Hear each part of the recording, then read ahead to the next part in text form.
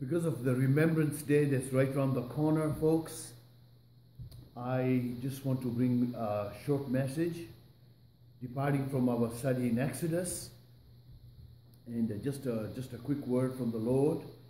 And I pray you will continue to, if you are not able to attend physically, you will continue to use the technology that the Lord has provided for us to continue hearing the word and being encouraged by the word. I've entitled my message this morning, and just a simple title, Faithfulness. Faithfulness. But I want to take it from a very obscure passage of the Bible, obscure in a sense about thinking about Remembrance Day service. And I want to remind each one of us, brothers and sisters in the Lord, that we too are in a war. And many of you are veterans. If you've been a believer even for one day, you're a veteran because we are at war. This world does not belong to us. The prince of the power of the air rules this world, and he's at war with us. He's at war with Christ's church. He's at war with every Christian. And I want to take that mind and that idea and want to look in God's word and see what does God's word say to us, and also to help us remember the men and women who left our safe shores and went and gave of themselves in serving our country so that we would live in freedom and in peace. Even though it is very fragile peace, but God has been good to us. So with that, let me just bring the message to you and focus on my concentration of some scripture is going to be 2 Timothy chapter 2, verses 1 to 26. 2 Timothy 2, 1 to 26. See, the Bible speaks about the just living by faith. In Habakkuk 2:4, it's very clear. It begins with Habakkuk chapter 2, verse 4. Behold, his soul is puffed up, but is not upright within him. And then the writer puts this phrase behind those words. He said, but the righteous shall live by his faith. But the righteous shall live by his faith. In Matthew 25:21, Matthew 25, remember the story of Jesus gives us a parable that the master is going away and he gives talents to his servants. And what he wants them to do with the talents he gives them, to use it, to either increase it, whatever way. And you know, the servants, those that are faithful, will go out and use what the master has given them. In other words, they're going to build it up. They're going to invest it. And they're going to bring a good return. Our Lord and Master wants us as Christians to bring good return in our walk with him. How do we bring a good return to God? By being faithful and doing what he's called us to do. And he's the one that will bless the return. So Matthew 25 verses 21 to 23. I just want to read this a couple of verses before we look into 2 Timothy chapter 2. Listen to what the writer Matthew writes. He's giving us the parable, and this is Jesus talking, Matthew 25 verse 21. His master said to him, well done, good and faithful servant. You have been faithful over a little. I will set over you much. Enter into the joy of your master. You have been faithful over a little. I will set you over much. Enter into the joy of your master. Verse 22. And he also, who had 2 talents, came forward, saying, Master, you delivered to me 2 talents. Here I've made 2 more talents. Verse 23. His master said to him, well done, good and faithful servant. You have been faithful over a little. I will set you over much. Enter into the joy of your master. There's so much in those verses. I'm just emphasizing how the master will say to those who have gone out applied themselves, have come back with a good return, and the master says, "Well done, good and faithful servant. Well done, good and faithful servant. You have been faithful over a little, and I will set over you, or you over much. Enter into the joy of your master."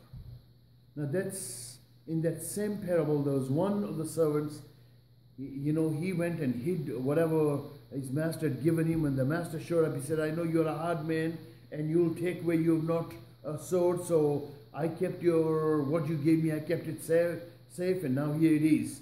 The master said, "At least you could have invested this, that would have brought me some return."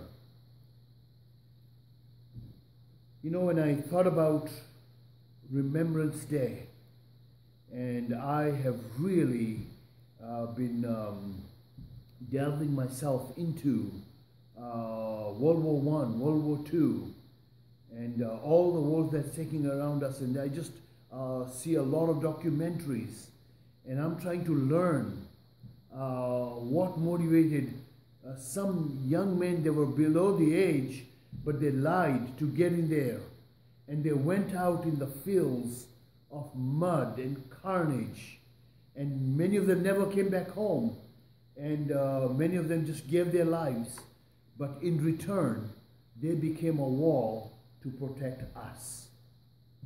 Nothing good comes without a great price, people. And here I want to take 2 Timothy chapter 2 verses 1 to 26 and see what Paul is going to say to his trainee, Timothy, whom he had worked with and trained, so Timothy could go out and fulfill the ministry where Paul was not able to. So here we come to this chapter, 2 Timothy chapter 2 verses 1 to 26.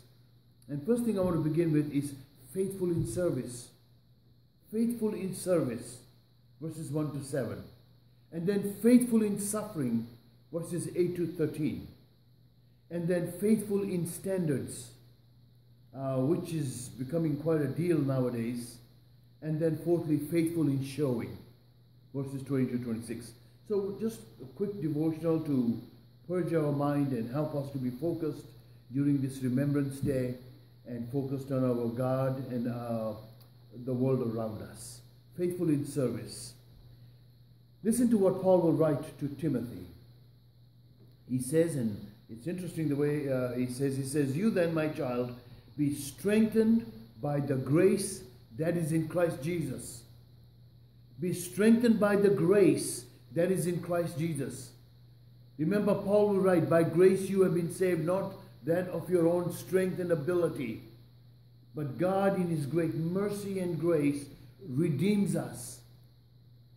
He says, "You then, my child, be strengthened by the grace that is in Christ Jesus, and what you have heard from me in the presence of many witnesses, and trust to faithful men who will be able to teach others also." Faithful men who will be able to teach others. And then verse 3, "Share in the suffering as a good soldier of Christ Jesus." No soldier gets entangled in civilian pursuits, since his aim is to please the one who enlisted him. An athlete is not crowned unless he competes according to the rules. It is the hard-working farmer who ought to have the first share of the crops.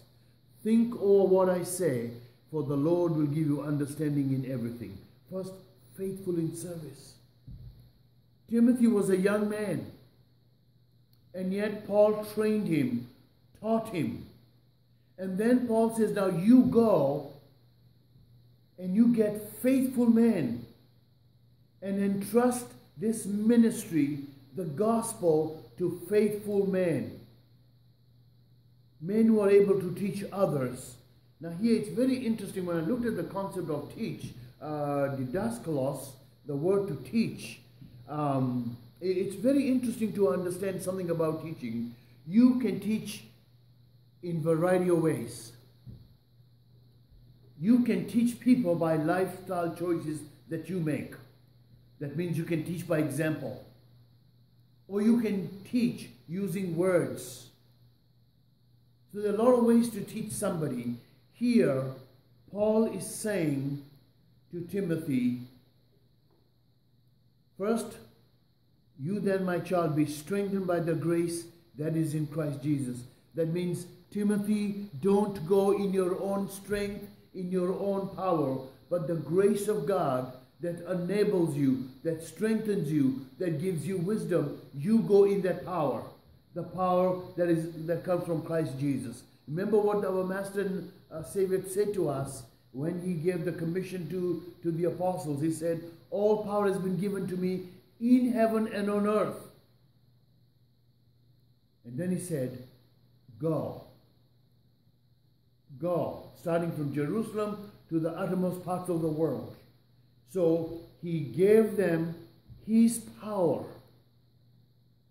So in their going, it was not their strength, it was not their wisdom, but it's a wisdom that comes from above, and in the strength that God enabled them. With weak bodies they went forth, and look how they conquered the known world at that time. So Paul goes on to say, you then, my child, be strengthened by the grace that is in Christ Jesus. So first, Timothy, embrace the truth. Hold on to the truth. Know the truth. Live out the truth. And then he says, and what you've heard from in the presence of many witnesses. So this was not done in privacy. This was not Paul's own philosophy that he gave to Timothy. This was God's truth. He dispensed to Timothy, and he says, I did it in the witnesses of many people. So there were others who heard this very same truth. But Timothy was chosen now to be an ambassador. He says, in the presence of many witnesses, now entrust this very truth to faithful men who will be able to teach others also. And then he doesn't stop there. You think, okay, that's great word, Paul, to Timothy. And Timothy, you should just go out there in his power all the way through. But listen to what Paul is going to say. Share in suffering as a good soldier of Christ Jesus. Share in the suffering as a good soldier of Christ Jesus. From what I hear, that once you have enlisted, you've gone through the boot camp and you've been trained, and they send you out in the field, when it's real wartime, if you turn around and you run back, you are a deserter. And the punishment for deserters have always been harsh. Listen to what Paul is preparing young Timothy to do. He said, share in suffering as a good soldier of Christ Jesus. So many a times you find we start well in the Christian life, and we are excited and we want to witness to the whole world, and we go about carrying our Bible and we are diligent in reading the Bible. And then I don't know what happens before the real battle starts. I find people slowly keeping their Bible down, and they start disappearing from churches. They start disappearing from Christian fellowship. They start disappearing even from their own devotional time with God. And before you know, they have completely deserted and run away. Why would Paul say this to Timothy so quickly? Because the life of a Christian is not all fun and games. It's not happy, happy, happy here, and then you get to heaven, and then you live happy, happy, happy ever after.